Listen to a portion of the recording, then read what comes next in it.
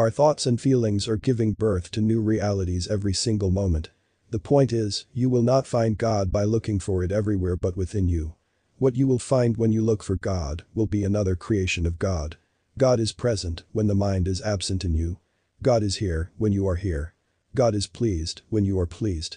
God is joyful when you are joyful. Now don't mistake the momentary pleasure of ego to be the pleasure of God.